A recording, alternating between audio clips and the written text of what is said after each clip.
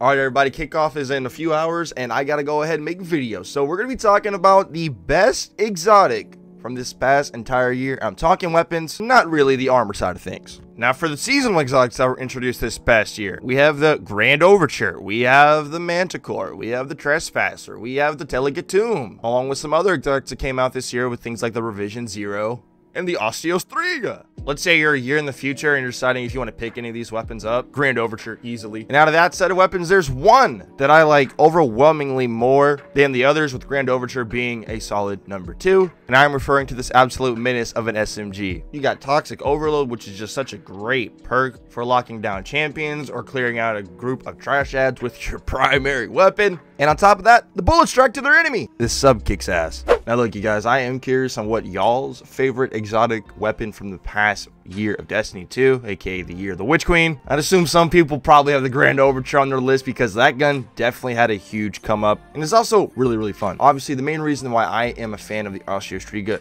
outside of it being an SMG, is that when you think of a true workhorse weapon, this has got to be the most bona fide existence version of those words culminated into a gun.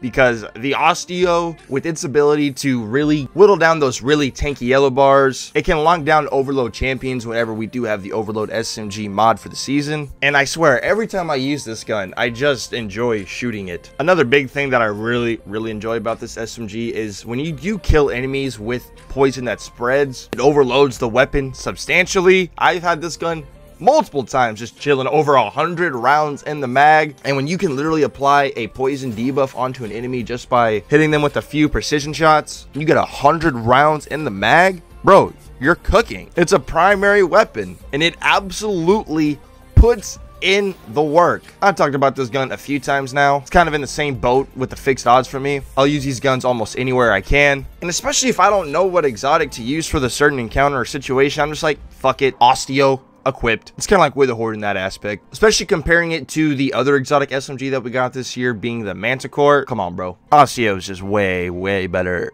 than the Manticore, dog. Being able to hover is cool, but I'd rather spread poison all casually with my SMG, bro. Anyways, guys, once again, let me know which exotic weapon was your favorite that we got from this past year of Destiny 2. Let me know which team you are rooting for today. Thank you guys so much for watching. You guys be safe.